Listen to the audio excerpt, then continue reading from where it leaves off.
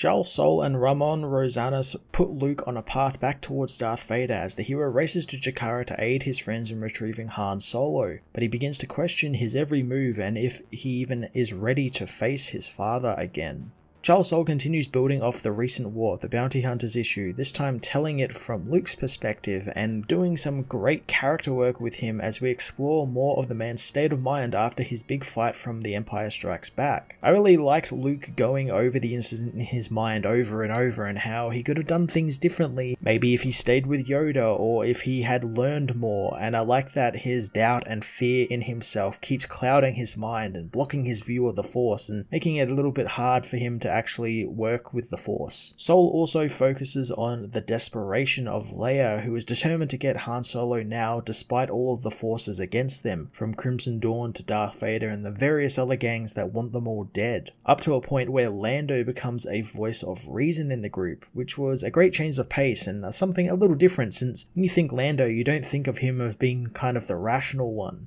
Ramon Rosanas continues his great artwork, giving us some really fun new aspects of Vader and Luke's duel from Empire Strikes Back and all of the what-ifs Luke goes through in his head. One thing I really appreciated was he also made Jabba the Hutt's original design, which was a human with mutton chops, canon again, as he was the leader of the ship that Luke buzzes throughout the issue. It was a nice little addition and I really appreciated it, and I appreciate when artists and writers are allowed to do stuff like that and make things canon again. Star Wars issue 16 was another great installment in the War of the Bounty Hunters, exploring Luke's fear and doubt as he heads towards another possible encounter with his father, as well as exploring the desperation Leia is feeling in wanting to get Han back any way possible. I'm going to give this issue a 9 out of 10.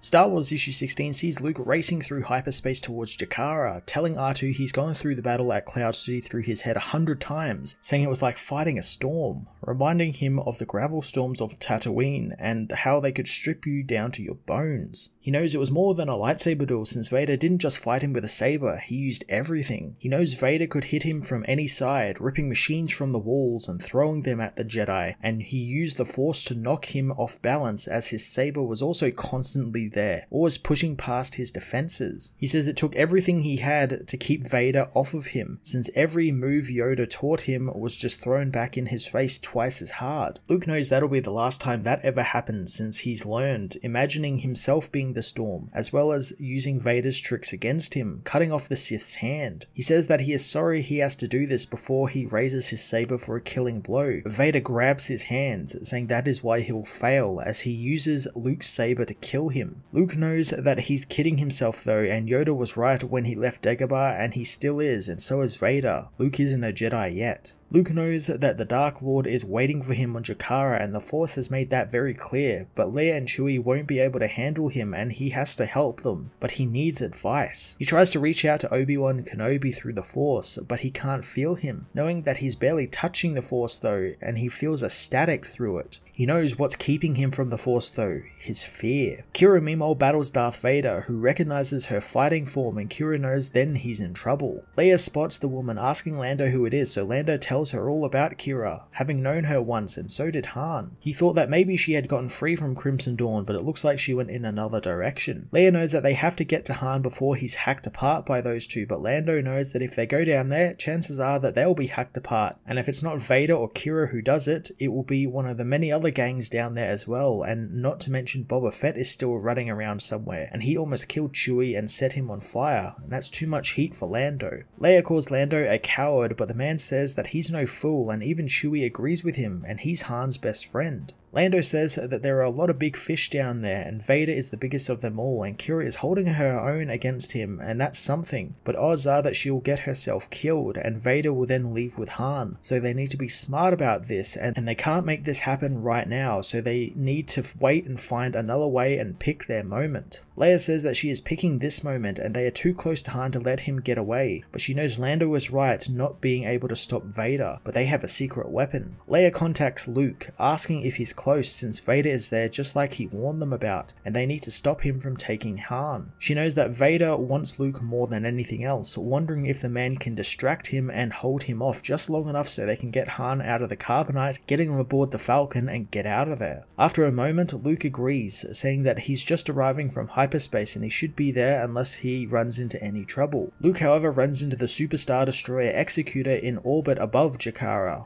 wondering how he'll get past it. On the Executor, Admiral Piet is alerted to Luke arriving, thinking it's just another criminal joining the party, hoping Vader orders the extermination of the vermin down on the surface. His officer tells him that it's a single rebel X-Wing, so he orders a wing of TIE sent out to push it towards the tractor beams so they can catch it and interrogate the pilot. Luke is attacked by the TIEs, ordering R2 to put the shields up and to find him a targeting solution since he can't fight them all at once. He knows he can't just beeline it down to the planet since they will tail him down and he won't be able to land. He tells R2 that he's got to get a way out of this one way or another as his X-Wing is shot by the TIEs as he soon spots one of the other gang's ships nearby, knowing most of them hate the Empire as much as the rebels, so he wants to give them an excuse to an attack. Luke pilots the damaged X-Wing down towards the other ships, telling R2 to reroute the systems to try and pull them out of the dive, as on the Dark Syndicate, a gang member asks his boss if they should fire. The gang leader says they won't until the Empire gives them an excuse to, and soon the TIEs begin shooting at Luke but missing, hitting the ship, so he knows that's good enough for him, ordering his ships to scramble and take down the Empire's TIEs. The Crime Syndicate's ships leave the hangar, catching the TIEs in a crossfire, and Luke is able to slip through the battle, racing down towards Jekara. Leia tells Luke to hurry since time is running out, as Lando doesn't know if Qi'ra deserved better, but he wishes it went another way for her as she is defeated by Vader. He tells Chewie that the woman brought this on herself and he's not throwing his life away for her, since she wouldn't do it for him or Chewie. Vader tells Qi'ra that it's a pity that her skills are wasted, knowing that she was a fool to ever challenge him. Suddenly he senses Luke as Admiral Piet obliterates the Sontal Pride with the Executor. Piet is impressed with his men's shots, knowing that the Empire tolerates the scum's existence because they serve a purpose, but that doesn't mean they may do as they please.